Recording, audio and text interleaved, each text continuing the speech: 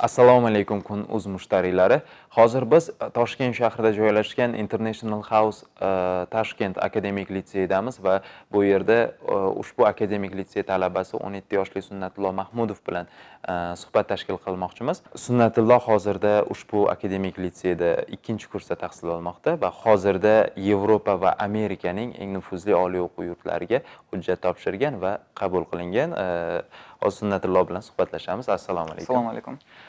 Sunnatillo mana Yevropa va Amerikaning eng nufuzli oliy o'quv yurtlariga qabul qilinibsiz. Avvalambor tabriklayman. Rahmat. Nechta oliy o'quv yurtiga qabul qilindingiz va bu hujjat topshirish jarayoni va qabul qilinish jarayoni haqida gapirib bersangiz. Men umumiy hisobda 29 ta universitetga kirishga muyassar bo'ldim. 27 tasi xorijda joylashgan va 2 tasi O'zbekistonda. Ular Amerika, Angliya, Shveysariya, Germaniya va Dubayda joylashgan. Hujjat topshirish jarayoniga kelsak, Amerikadan boshlasak, Amerikada Kun.uz degan platforma bor. Siz yozib 20 ta universitetga topshirishingiz mumkin. Men o'sha Kun.uzdan 5 ta universitetga topshirdim Kun.uz orqali va qolgan universitetlarga esa universitetda ichki online application tizimi bor, qabul qilish jarayoni. O'sha orqali ham topshirdim. Sizga online applicationda konsul beradi. Misol uchun xalqaro o'quvchilar bilan shug'ullanadigan odam beradi. Siz o'sha odam bilan hujjat topshirish jarayoni, universitetga qanaqa kirish, nimalar kerakligini so'rasangiz bo'ladi. Angliyaga keladigan bo'lsak, Angliyada ham xuddi shunaqa platforma bor. Xalqaro o'quvchilar va Angliyaning o'quvchilari uchun chiqarilgan platforma. Bu UKS deyiladi. Men UKSga 3 ta universitetga kirdim UKS orqali. Qolganlarini esa Amerikaga o'xshab online application o'zini ichiga qabul qilish jarayoni tizimida kirdim. Bu hujjat topshirish jarayonida nimalarga e'tibor berish kerak va xorij oliy o'quv yurtlari qanday talablar asosida ular qabul qiladi? Nimalarga e'tibor beradi? Xorijdagi universitetlar birinchi bo'lib xalqaro o'quvchilarning baholari. Misol uchun IELTS sertifikati, misol uchun agar SAT bo'lsa, SAT sertifikati ballari, o'sha litsey yoki maktabda o'qiyotgan baholaringiz o'shalarga juda katta e'tibor qaratadi va siz o'qishdan tashqari nimalar bilan band bo'lganingizga ham ancha katta e'tibor qaratiladi. Misol uchun volontersdami, master klasslarda qatnashgansiz, konferensiyalarda qatnashgansiz, sportda yutgansiz, shularga ham katta e'tibor beradi. Hozir mana qabul qilingan oliy o'quv yurtlaringizdan qaysi birida siz davom ettirmoqchisiz o'qishni? Meni niyatim o'zi Amerika yoki Angliyada o'qimoqchiman. Sababi shundaki, Amerika va Angliyadagi universitetlar dunyo bo'yicha, dunyo miqyosida top hisoblanadi. Ularning reytingi juda baland va agar sizni ballaringiz IELTS, SAT yoki maktab, litseydagi baholaringiz yaxshi bo'lsa, ular sizga scholarship, grant berishga tayyor. Shunaqa talant bolalarni ular ham qidirishadi. Men Amerikada Ohio shtatida o'qimoqchiman. U yerda kirgan universitetlarim ham bor. U xalqaro o'quvchilarga ham yashash, ham o'qish bo'yicha arzonroq agar taqqoslasak boshqa shtatlarga qaraganda. Angliyaga keladigan bo'lsak, Angliyada ham juda top universitetlar bor. Ular top 100 taga kirishgan dunyo bo'yicha.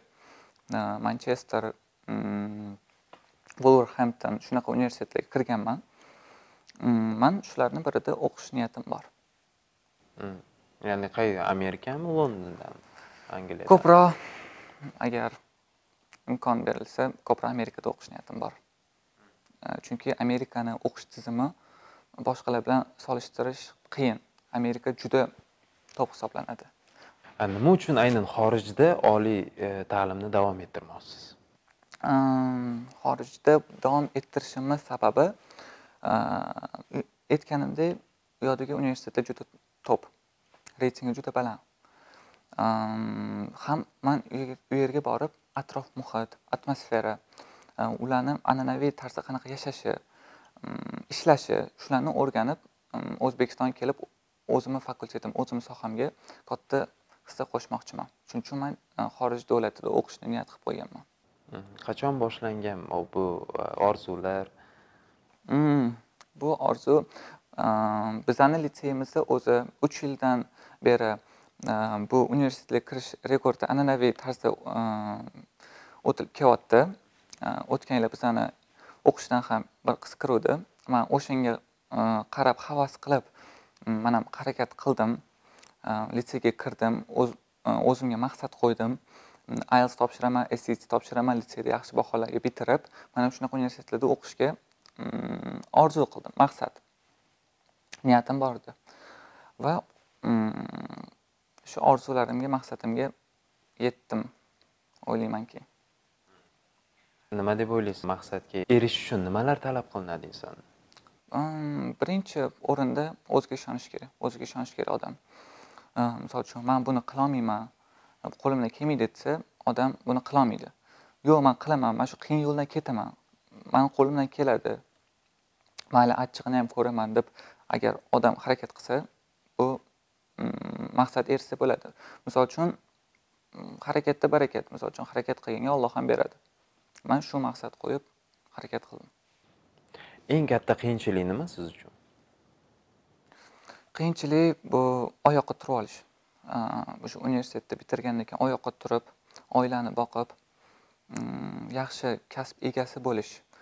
Lekin aytganimdek, maqsad, kuchli maqsad bo'lsa, hamma ishni iloji bor. Iloji yo'q narsani o'zi yo'q. Kelajakdagi rejalaringiz haqida gapirib bersangiz, siz o'zingizni masalan 10-15 yildan keyin qanaqa tasavvur qilasiz? Endi men bu savolga aniq javob bera olmashim mumkin, lekin universitetni bitirgandan keyin men Amerika yoki Germaniyada magistr darajasini o'qib, u yerda ishlab va O'zbekistonga kelib, o'zim soham bo'yicha misol uchun sifroviy ekonomikani rivojlantirish niyatim bor. Demak, mana Sunnatillo oliy o'quv yurtiga topshirdingiz, qabul qilindingiz. Hozir o'zingiz nimalar bilan bandsiz? Hozirgi kunda men International House Tashkent akademik litseyda 2-bosqich o'quvchisiman. Hozirgi kunda biz o'sha davlat imtihoniga tayyorlanmoqdamiz va onlayn darslar bilan bandmiz. Va undan tashqari men matematika fanidan matematikani kuchaytirish uchun o'zim ustimdan ishlamoqdaman hozirgi kunda.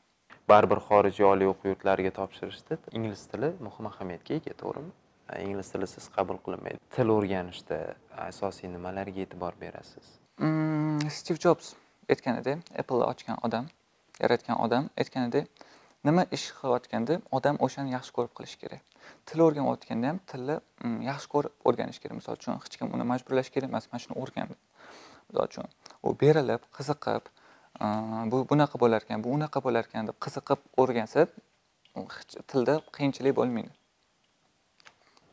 Necha yoshingizdan boshlab shug'ullangansiz?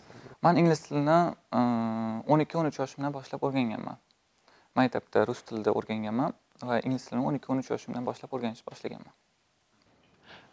Mana Sunnatillo muvaffaqiyatga erishishda baribir muhit sababchi bo'ladi. Sizga qanday nimalar ko'proq yordam berdi? Mana shu narsada kimlar masalan yordam berdi sizga? Hop, birinchi o'rinda men uydagilarimga, o'zim oilamga katta minnatdorchilik bildirmoqchiman. Agar ular meni misol uchun podдержка qilib yoki yo'lni ko'rsatmaganda, men bu yutuqqa erisha olmasdim balkim. Misol uchun, meni akam Westminster universitetida o'qiganlar, bitirganlar.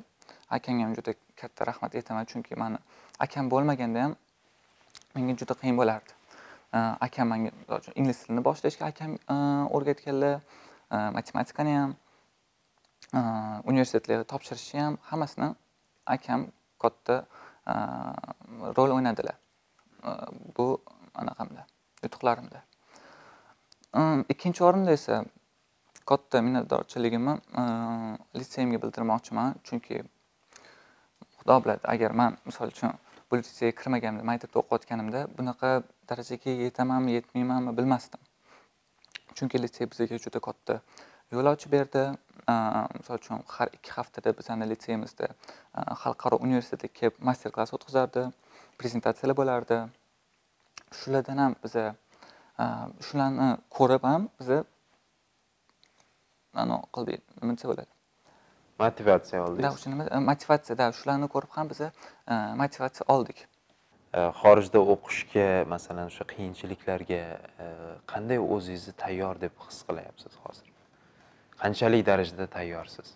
Bu narsaga, misol uchun, men kecha yoki bir hafta oldin chetga ketaman deb maqsad qo'yganim yo'q.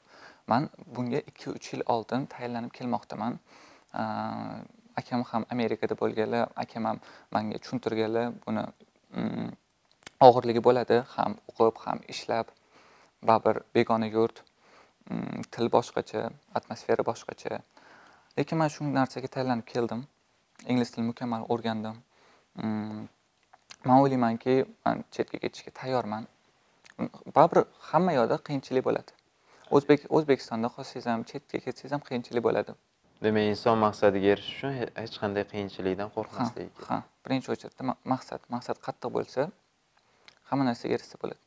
O'zimizda ham hozir juda ham ko'plab o'sha talaba yoshlar, akademik litsey, kasb-hunar kolleji, maktab bitiruvchilari xorijda o'qishga tayyorlanyapti yoki xorijda o'qishni xohlashadi, o'shanga harakat qilishyapti-da. Mana shunaqa tengdoshlaringizga qanday maslahatlar berasiz? Nima deb qolgan bo'lardingiz? Tengdoshlarimga maslahatim bu never give up. Hech qachon qilayotgan ishni tashlab qo'ymaslik. Xo'p, birinchi o'rinda men maktabdan olib kelmoqchiman bu gapimni. Mana maktabda juda qiyinchilik juda ko'p bo'ldi menda. Shuning uchun ham men o'zimga maqsad qo'ydim. International House Tashkent akademik litseyga topshiraman, yo'lga kirib o'qiyman degan maqsad qo'ydim. Kirdim ham. Bu litseyga kirdim. Maktabda qiyinchilik bo'ldi. Maktabni bitirib bu litseyga kirdim. Atrof muhit juda kuchli bu yerda. Hamma o'qiydigan bolalar, o'qituvchilar, top litsey top hisoblanadi. Konkursimizda 30 ta 40 ta odam qatnashdi. Raqobat kuchli bo'ldi. Men boshida o'ylamadim, shu 30 taga yaqin universitetga kiraman. Baribir inson baribir 30 ta universitetga kirish, bilmadim, kimga qiyin, kimga qiyin emas. Buni orqasida mehnat turibdi. IELTS'ga tayyorgarlik, SAT'ga tayyorgarlik, litseyda yaxshi o'qish. Litseydagi raqobat juda kuchli bo'ldi. O'zi universitetda qaysi sohani tanlamoqsiz va kelajakda qaysi kasb egasi bo'lmoqsiz? Men kelajakda accounting and finance degan sohani tanlamoqchiman. Bu buxgalter va finans. Shu soha orqali ketmoqchiman. Shu sohani men o'zimni davlatimda ham, xorijda ham rivojlantirmoqchiman. Qiziqishlarim bu sohamga juda yaqin, matematika va ingliz tili. Universitetga kirgandan keyin 4-tilni o'rganish niyatim bor. Shu matematika va ingliz tiliga yoshlikdan qiziqib kelganman. Bo'sh vaqtimda shu ingliz tilidan motivatsion videolar, TED videolari, shularga havas qilib men ham o'rganganman va shu narsalarga qiziqaman. Sunnatillo, mazmunli suhbatingiz uchun sizga rahmat. Kelajakda o'qish va ishlaringizda muvaffaqiyat, omad tilab qolamiz. Rahmat.